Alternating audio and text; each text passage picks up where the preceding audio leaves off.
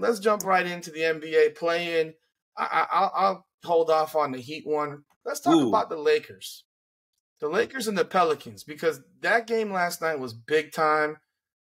We heard some silly-ass stuff come out of people's mouths on First Take this morning from Matt. I mean, Nick, you heard it. And, Mad Dog Russo. And the Good Morning one.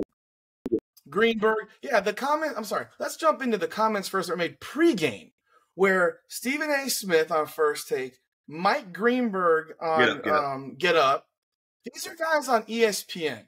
And I want to talk about this because Stephen A. tried to flip it. They're trying to.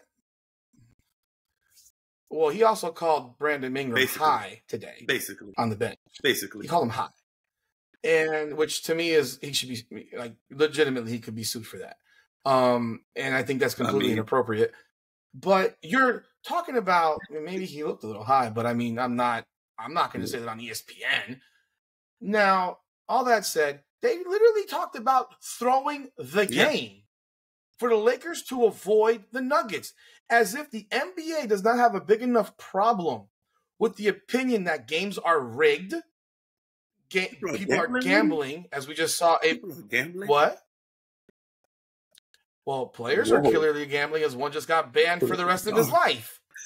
So we'll talk about that later. But when you're a media member and you're keying about throwing a game, that's a problem. What are your thoughts on that? Why would you even say something like that? Like, you could go on there and say, hey, it won't be a big problem if they lose the game because they get another chance. That's probably the better way to say it. But when you say, oh, the Lakers should just go out there and AD should say his back spasm is cracking up, it's coming up, or LeBron should say his knee or ankle just to get out the game so they could lose and get a favorable matchup that they think is favorable in their way because nobody respects OKC.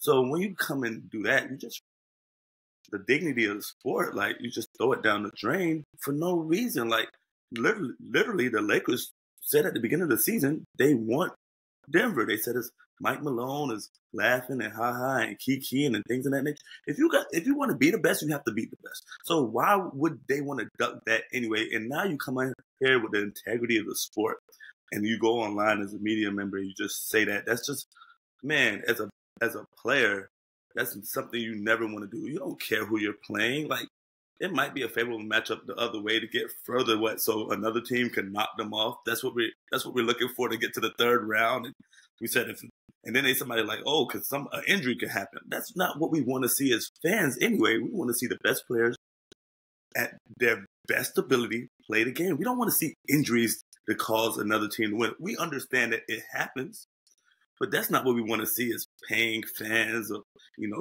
streaming services or fans that go to the game to watch it. That's not what we want to see. So when you come out there and just outright tell them, no, they should throw the game, and you just have that as an option. Now, if they lose and you say, oh, they lose the game, then, is it all that bad? They still get another chance. I'm okay with that one. But when you just outright, he said, throw the game. He said, throw the game. And everything that's going on, Rudy already said it. Like, there's gambling going on. Fans are betting on this, and they already are mad because anytime their team don't win or the bet don't go their way, because they could have literally bet the other way and won, then they try to find nitpick ways. Oh, the referee didn't call this because of this, or this player is obviously not playing because of it. No, come on now. We have to do better, especially as media member. And then Stephen A. gets on freaking TV and outright fucking lies. And try to blame it on the guy who asked the question like this wasn't something that was being brought up before. Like, it was literally brought up by your colleague earlier on the show, an hour and a half before, 2 hours before yours. And everybody was talking about it. So for you to act like the guy who asked that question did it out of bad faith or just out of, no knowledge of being a media member, you try to throw him under the bus. That was just outright wrong. And and Stephen A. does a lot of things. The make it seem like he's better and he knows a lot better and things in that nature. And I don't agree with him or like the way he goes about things, that he's just better than everybody, which I don't think he is so much. Man, that just was shitty, man. Shitty thing by him. And then for him to come out there and not acknowledge it, what actually fucking happened. Like, we didn't fucking watch the show before, or like people weren't talking about it. Like, it just came out the fucking blue sky, blue and orange skies that he called it. That was crazy and absurd, man. I didn't like it at all, man. Since you mentioned Stephen A. Smith, again, you went back to his ego. Did you hear him at halftime tonight? Yeah, like where he says, well, I knew something y'all didn't know. You should have listened to me, and then of course I knew the second he said that the Sixers have only 2-13 down 10 at the half. I'm like, we're gonna lose the damn game. He just cursed us. And he did his little ego thing, and then we lose the game. So what does he have to say now? Did you know so much now? It's bothersome when you hear stuff like that for me, because at the end of the day, this is competition. And I get it if the Lakers matchup with the Denver Nuggets isn't the greatest for them, but they're still a good team. They're still playing at a very high level right now, and I don't like them. But they're playing they finished off the season 14-5. They did a great job. Now, I will say they overcome the blessings of the injury god once again. 95-95 with 3:28 to go, and Zion busts his leg. Yeah, it always happens. It seems like it happens for them all the time, and it's disappointing because we never saw what the ending could have been. We saw an injured team with guys that couldn't score. Another guy who's high on the bench, according to who's not playing, and then watch Alvarado make the dumbest pass on earth, where he has a layup and he kicks it out for a 3, and it's a turnover, and goes back to it for a dunk.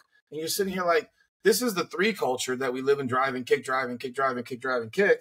But what happens if they would have been playing the Kings now, who beat the brakes off of the Warriors. They struggle with the Kings. We didn't even get to that part. I didn't even get into that part. Like, you put yourself in not even making the playoffs at all because you're trying to avoid one game. You had the favorable, things on your side by being that seed of having, a chance to play a game to get in the 7th seed. And then if you lose, you have another chance. So you just threw one game away to say we're only going to have one game. Well, you have Steph over there, even though Steph don't look as good as he looked the beginning of the year, because he's been carrying dead weight a lot of the time of the year with Draymond Green's situation and Klay Thompson. But Klay Thompson's been playing well. I'm not going to dive into him like a lot of people are doing, and Rudy is about to do, maybe sooner or later. But he's playing well over 10. The second half of the season. He's been playing good. But you're going to put yourself in a scenario like that when that team just beat us by hitting 20-something threes a few weeks a week ago? Hell, scenario where they're going to play a team that's beating the hell out of them too. The Kings. March Madness, where anything can happen. So, you're taking a chance of not even making the playoffs, and that's what you're okay with, and that's what. You know what? Go ahead, Rudy. I'm sorry, I took over. No, it's fine. So now we have the Heat tonight. Completely blow a 13-point third quarter lead, and this will go down as, what did you call it? The chicken tender game, or chicken finger game, or the chicken game, the fried chicken game, because the Heat are up 11 points. Momentum is up 11 points. Caleb Martin drives to the rim, draws a foul on Embiid. They go into a timeout. He comes off of the timeout, has 2 free throws, chance to push it back to 13, complete control of this game. And it's about 6.5 minutes to go when this happened. 7 minutes. He misses the front end after he stands with the ball for like 20 seconds, it seemed like. He does. But it seemed like it was even longer than normal. It almost looked like he was on the line like Giannis, holding the ball forever. And then the next one, he misses.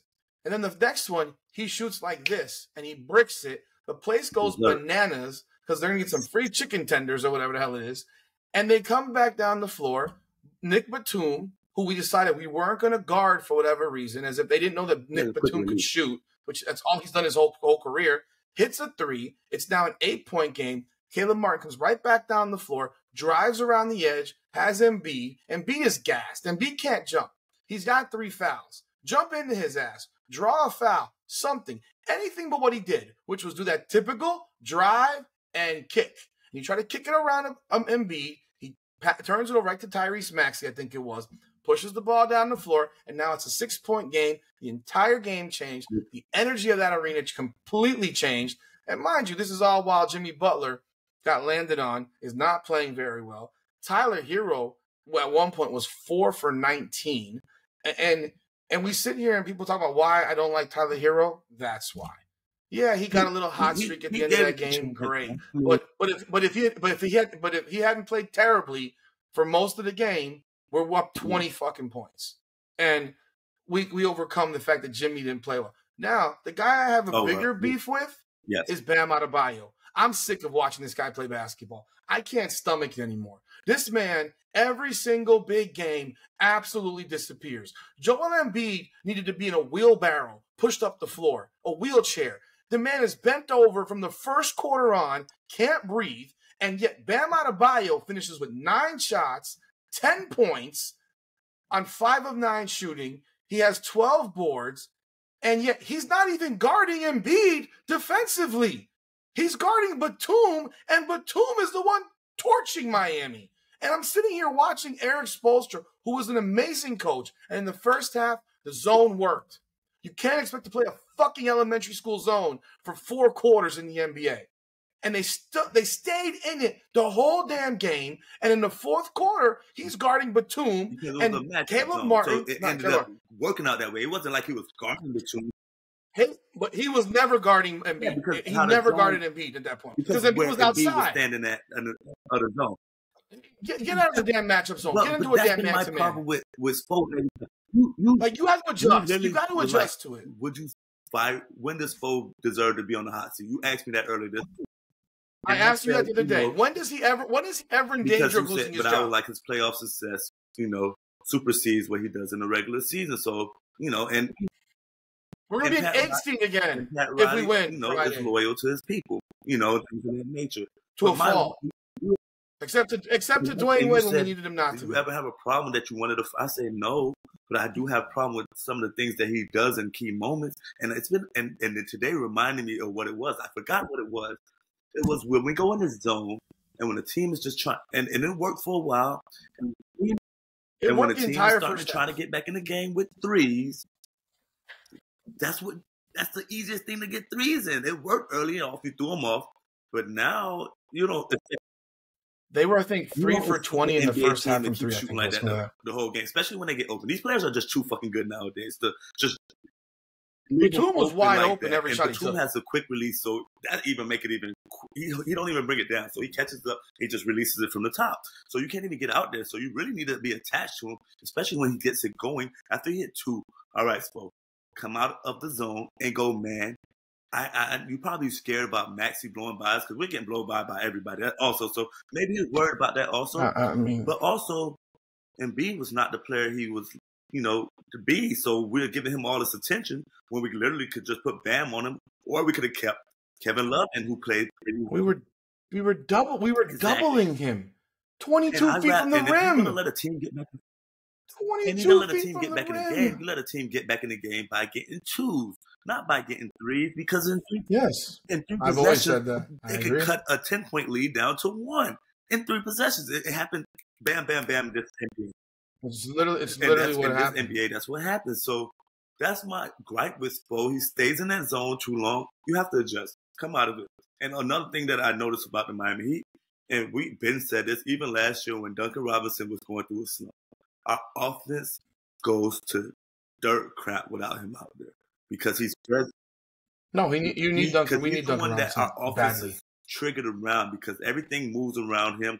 He sets the back screens. He come off screens, and then you have to send 2 people out there, and the other person slip, and they get a layup, or they don't get out there to him. He get a quick release. He get the shot off. It just makes it a little bit harder for the defense. So when he's not out there, our offense gets so stagnant and things of that nature. And then the Bam scenario, he gets me every year. He got me again this year, and I said I wasn't gonna let it happen. Bam plays so good the first half of the year. Every year he comes out, he shows a couple of different moves that's in the arsenal. He got the mid-range jump shot. He goes on the post. He got the fadeaway. Everything's working for him.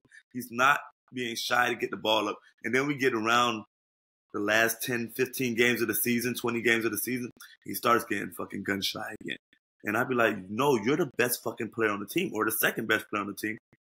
Shoot the ball. We're not going to be mad at you if you're being aggressive. If Bam is 4 for 19, I'm not mad. I'll be like, hey, my best player came out. Dude, I want him. You have a guy who can't move guarding him. Why aren't you attacking him? Only reason I give him a little bit of, slack, I give him a little grace for it because when you play Embiid, he should be guarding Embiid. He wasn't guarding him. Drain him a little bit, so his offense isn't going to be there. So I'll take that if he's taking Embiid out the game, but he's not guarding him, then that changes the whole fact. I need you to be aggressive and being that guy. So that's a big thing I have about them, man. And it's real frustrating to watch sometimes because they're such a good team, and they'll scrape by this game right here, and then they'll give Boston Celtics a hell of a series. The first half they looked exceptional. 6 minutes defensively. That was the best defense I've seen the Heat play in 2 months. The Sixers didn't know what to do. They were turning the ball over left and right. I think I texted you. They had 7 turnovers and we were still losing. And then all of a sudden it started to change because we started making some shots because we kept turning them over. But I don't. Bam Adebayo was on the Olympic team. I don't know why. I don't know why. There's someone for what? I don't need him out. I don't need a useless guy who's not take a shot. That's all we got. Well, Anthony Davis can do that. They got Embiid's playing for the U.S. for Christ's sake. Embiid and AD. I don't need another. I don't need Bam Adebayo out there. Let alone AD on the team, huh? Yeah, it's Embiid and AD. Yeah, and they also stacking 3 point guards. I don't know why Jimmy Butler's not part of this team. He must just not want to be because he must not even want to be because to tell me that Bam's on that team ahead of him is ridiculous. But 10 points, dude. Jimmy Butler's hurt. You know he's fucking hurt, and you won't take the damn ball. Even dribbling the ball up the floor. We don't have a point guard now. He's really good at it. He's like our other point guard for the most part. How about if he's dribbling the ball with speed up the court? What is Embiid going to do? One time to Embiid 1 year. I was like, damn, okay, he's really attacking Embiid. Bro. So we traded our point guard for another point guard. And what happens to the point guard we trade for?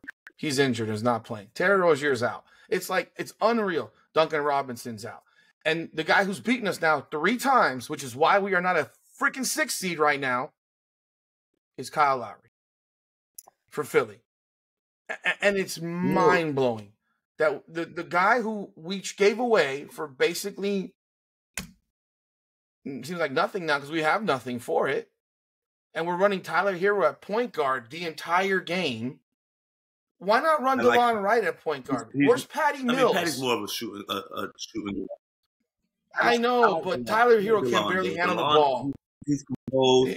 Hero can barely handle the ball, and he's out there, and he turns the ball over. Yes, he got pushed in the back. They can say what they want. He got flat shoved in the back by Nick Batum, which made him step on at midcourt. But even the fact that you're handing the ball off 2 feet from the midcourt line just shows such a lack of intelligence. And Hawkins, though. That was Hawkins. It's Hawkins.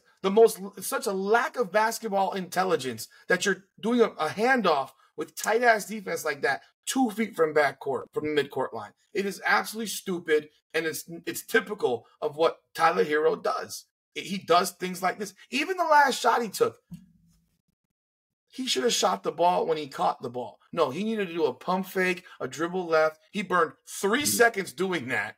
Probably didn't make a difference. But by the time the ball goes in, there's 0.3 left. If it doesn't go in, it doesn't go in. But making it a 1-point game so you can pad your numbers, I'm very frustrated. We're going to play the Bulls because the Bulls are waxing the shit out of the Hawks right now. They're up 13 at midway through the third, second quarter. Same as we played them last year. We've seen the Heat up 12 at halftime. Yeah, but the Bulls are at home, and we weren't. That said, look at the situation with the Lakers and the Pelicans. The Lakers withstood a major comeback. Shout out to them. Zion got hurt though late in the game. He's out already, which we've talked about. I don't know why you would rule him out 3 days before the game. I think you should wait. I don't care what it is. I think you wait till the day of. You mark him as questionable. You don't let the other team game plan for you. Nowadays, with all the betting going on and things of that nature, I think you really have to, like, your injury report has to be kind of accurate. 3 days in advance. I mean, or maybe coach. You mark him as questionable or doubtful. You mark him as doubtful. To mark him out 3 days early, you've now given the Kings all because you can't flip it now. No. If you've marked him out, you cannot flip it. I don't know. I don't think you can. You can't flip it and now say, "Oh, well, he's I'm not sure about that per se.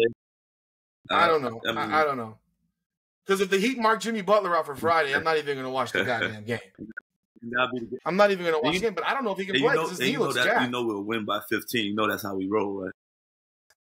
But that's the whole year. Every time one of them go out and we start rolling, and then everybody comes back and be like, "Oh, we need Duncan Robinson. We done won 6 games in a row."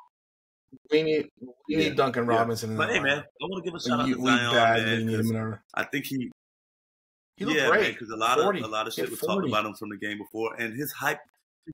He lost weight. His hype train fell off. He was made to seem like the next big thing, and then the injuries happened. But then this year, he actually played 75 or whatever amount of games. Why did the hype train fall off? Because he was injured. Oh, they haven't been marketing him much, you know. Unplayed. Well, they haven't been playing. Year he actually played. So, it's still the hype train never came back up from why he played it. What will happen to the hype train and Caitlin Clark if that happens to her? The same thing. The hype train will go down. Thing, and then now I just felt like, damn, he actually played this year, and now we don't even talk about him or consider him as one of the next great players coming up. And I mean, and then once I was about to say, damn, I need to apologize because he balled, and I'm like, okay, that's the guy, because when he has his head down and he's a man on the mission, there's nothing you could do with him. And you know he's coming at you. And there's absolutely, he gave it to AD, he gave it to LeBron, he gave it to Rudy, he gave it to whoever fucking wanted. You couldn't get it, you come get it. He was killing him. He ain't give a fuck who you were. They all rep the same smart check yesterday. It was. So who do you have Friday? The Kings or the Pelicans? It's in New Orleans. They're playing. I don't think they lose another game at home. I think B.I. steps up. McCollum steps up. I like Valanciunas. I think that's a game that he'll play well because he's going against a bonus, somebody his side. I like him when he's playing to get real big. I really like Valanciunas' game, but you know this new NBA and things of that nature, they don't really give him the ball down there. Oh, he ain't the same guy he was with Toronto back in the day. But he still has. He ain't the same. They don't use him the same way he used to be used. Because he used to kill the Heat. Big freaking body. He was an amazing touch around the basket. And then he was even he started hitting that 3-pointer shot from the corner. So that changed things. But I'm still gonna go to New Orleans to get it in. But I think the NBA has missed a freaking opportunity, even though Rudy hates the Lakers and things of that nature. Man, and you know they talk about. What did I miss? What did they miss? Per se, but basketball is not as fun in the playoffs when you don't have Steph and LeBron in it. I don't care what you say. They are needle movers. They might be LeBron's out after 4 games or 5 games, but I know we had a chance to get LeBron in it if they beat them, and if Steph Curry handled business against. I think that if you had the Kings I think if the Kings had done their job, or the Pelicans had done their job in the season finale, and you would have had the Lakers versus the Warriors in that 9-10 game, that would have been that might have been watched as much as the Caitlin Clark National Championship game. That would have been good for a night to get LeBron and Curry again. But you know how everybody say basketball is better when the Knicks and the Lakers. That's horseshit. That's horseshit. That's horseshit. I don't believe in that. But when that's nonsense. The Knicks haven't won a championship before I was born. Playoffs together, man, that's an amazing thing, man. You know we're not going to get it so much longer. They're both on the last end of their careers. Well, that's the job of the new guys to step up and be those guys. We definitely want to see it one more time.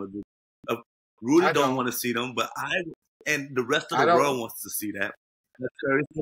I don't want to see another freaking floppery of LeBron against somebody and then watch him flop, and Watch him run somebody over and then not be called on him, but yet they bump into him and he goes flying 30 yards away. You're a lover of Caitlin Clark. She does the same thing with her push off.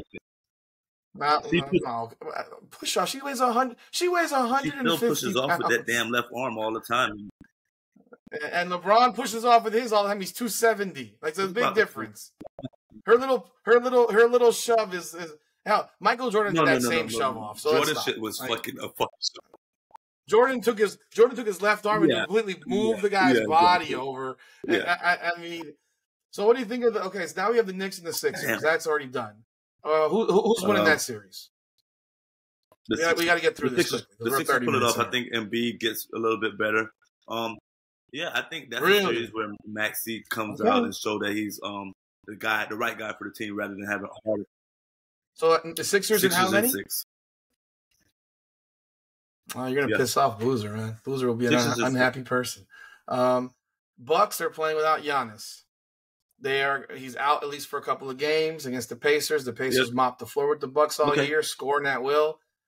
I know you have this belief in Bobby Clinton Portis, or I don't know what it is, Bobby Portis. 24 points per game this series, and who's going to win this series? And they're going to win the series without. They're going to win the series without points Giannis. per game this series. But look. The Bucks will be down 3-1, and then Doc Rivers flips the script, and they win the series 4-3. He comes back from a 3-1. He flips the script. I'm telling you, you're crazy. Doc Rivers is going to flip the script. He's been 3-1, and he's going to have the whole story. Cavs and Magic. The Cavs went down the stretch were terrible. But the Magic are completely inexperienced. What are your thoughts? I like the Cavs, man. Even when they play down the stretch, I think it turns around in the playoffs. Spider Mitchell playing, right? He's healthy. I don't know.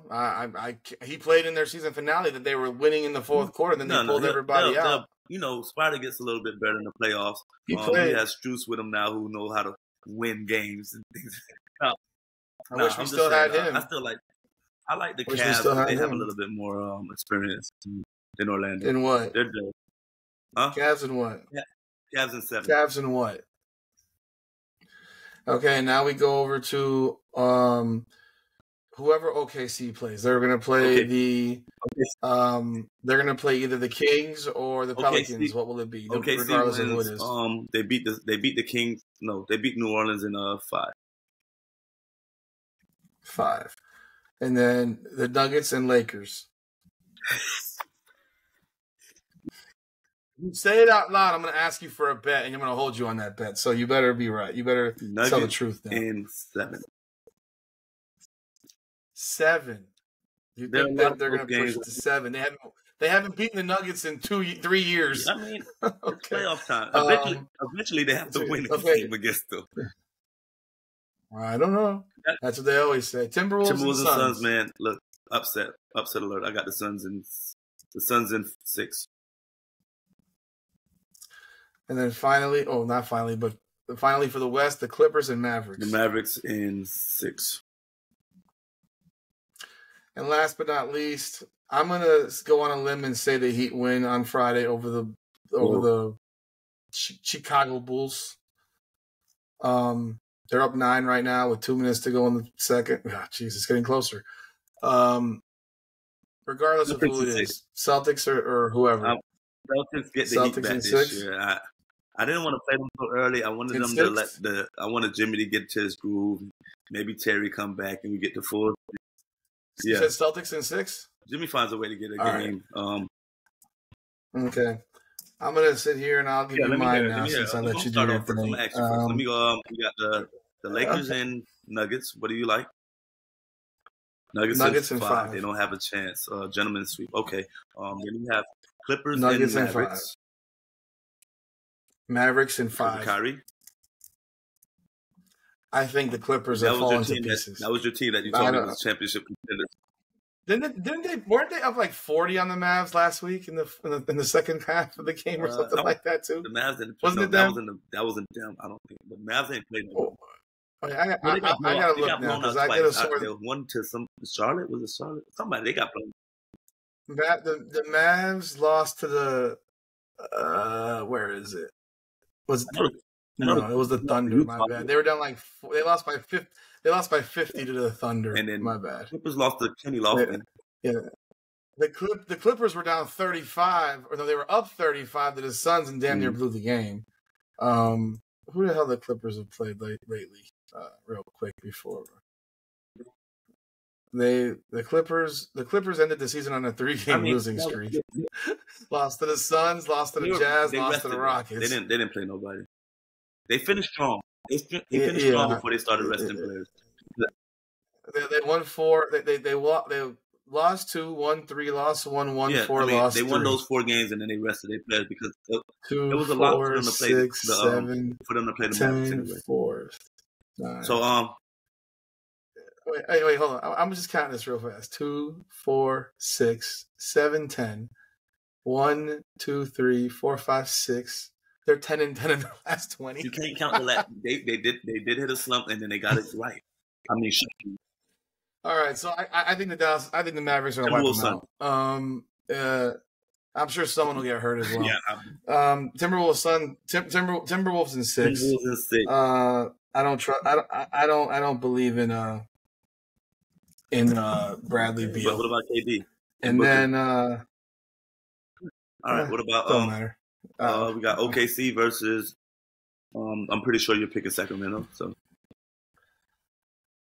if it's Sacramento, first of all, I don't think Pelicans are going to win because if Zion can't play, I don't think they're going to win. Yeah. I'll tell you what, OKC's good. They're really good. OKC's really good. I think OKC sweeps. Okay. 4-0. So now we go to. Let's start off right off the bat. Celtics win. Yep. You're gonna go there first. Celtics in 4. No, you're just mad right now, Rudy. Rudy, you're mad. Rudy, you're mad. 4. You're mad. Sweet. You're mad. Sweet. Jimmy Butler's not gonna play. Jimmy Butler's not healthy. He'll be back. He's not healthy. He's not healthy. See, this is the thing. Jimmy Butler is not healthy, and you saw it tonight. He's gonna magically Why is this guy always hurt when it matters? He was hurt 2 years ago when we lost in 7. He was hurt. He got hurt. He was hurting versus the year before. He was hurt the year before that. Even in the finals, Rudy, he wasn't 100%. That's the game he plays. He plays a real physical game. Dude, but he gets hurt on the weirdest shit. He got hurt because a man landed on him like you don't see anymore. You missed it. He landed square on his leg. Like on his leg. I didn't see the whole thing. It's like, it's always something. It's always something. And if he has no explosion, then he's not going to be aggressive to the basket. He's not going to get to the line. And we don't have a chance in shit. We don't have any shooters left. Max Strus is gone. Gabe Vincent's gone. Is Terry Rozier going to play? If our point guard is Tyler Hero, they will mop the floor with us. I did not think that we would be without 2 of our most important players. Well, 3 now for the most part. But absolutely, if we don't have a point guard, we cannot beat the fucking Celtics. Like, we can't even compete with them. And if Duncan Robinson can't go with all the backdoor shit he does, I know you love your Haywood Highsmith, but Haywood Highsmith fucking missed a bunch of wide open shots. He missed one wide open with no one around him by a mile from the corner. Like, and his 40% 3-point shooting. Yeah, but you know what? Steph doesn't miss stuff like that. Highsmith was so wide open. It's like you need that shot. You need that shot. We still took the lead after that. All right, let's go. Let's go right into it. Huh? We're gonna get swept. Right, we're gonna get swept. And they'll save me money this year. Philly, New York in 6. Nah, New York in 5. So you don't believe in Maxey? I don't believe in Embiid. But I think their team is so much better around him. I like the additions. I don't think. What? But true, I like him as a stretch 4. I like Buddy Hill. Nick. I know he's the same name as you. He's averaging 5. No, I said I like him as a defender. We managed to make. We managed to make mediocre guys look like superstars. I like his playoff experience. I like him being that 5th guy. He don't have to be that guy. I like Kyle Lowry. 5th guy. He don't even start for them. Have that one game where he does his one playoff game. Oh, so you love Kyle Lowry again. I didn't have a problem with Kyle Lowry. You wanted to trade him. I didn't want to. Oh, you no, didn't? not You so didn't? much. You didn't? I said I would take Terry Rozier because of Tyler Hero. We need somebody else who we can depend on. Come on, man. You know, things of that nature. If Tyler's going to be in and out all the time. Right.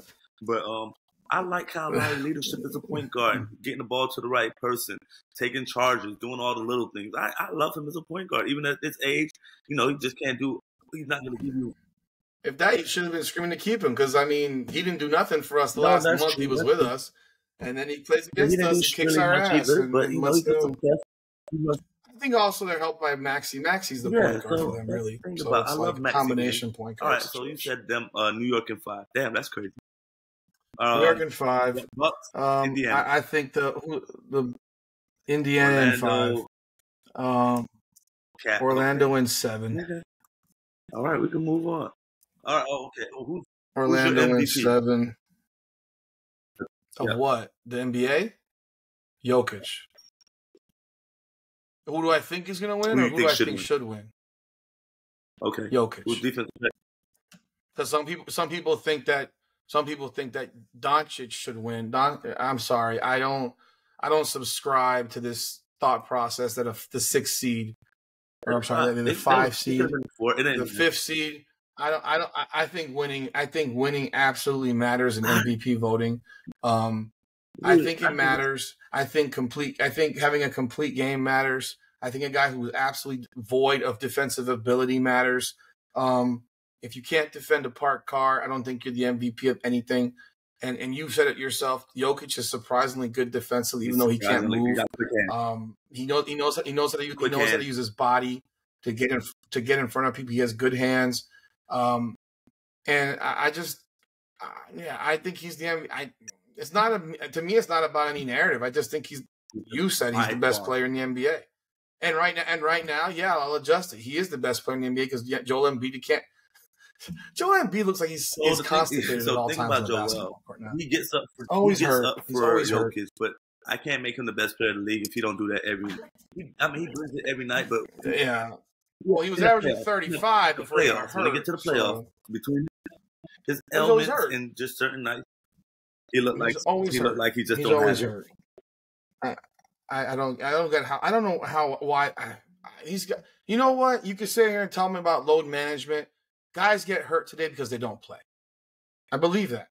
They get hurt all the time because they don't play enough. They're always taking days off, even when they're not hurt. It's amazing. Did you see who played 84 games this year? No, that wasn't Mikal. It was somebody that got traded. Who was it? Mikal Bridges played all 82. There was someone that played 84 games this year. I don't know who it was. I saw it briefly. Was it Buddy Hield? But Buddy Hield. Guys don't play. And I think not playing impacts you negatively. It does. Unless you're actually hurt, there's no logical reason to not play. There just isn't to me. I cannot stand it. And I think Jokic is going to be the MVP again. I think he should be the MVP. They have the second best record in the league behind the Celtics. I mean, they're tied with the same record as OKC, tiebreakers or whatever. I don't care about that. Second best record in the league. They're the defending champions. They're going to win the thing all over again. They're going to win. I cannot see anyone beating them when it matters. I'll take Jokic. Who I got for MVP, man? Jalen Brunson. Jalen Brunson. Who? Yep. Get the fuck out of here. Man, what he did with the Knicks team that was decapitated by injuries and things of that nature to keep them up. Decapitated? They got one guy out. He wasn't on their team until half of the season. Rudy. Randall is out. They had a couple more players out. They got Bojan a little bit. As great as they were, they finished 4 games ahead of the Heat. All right, maybe not MVP, but I'm not. If you think it's fine, I think it's fabulous.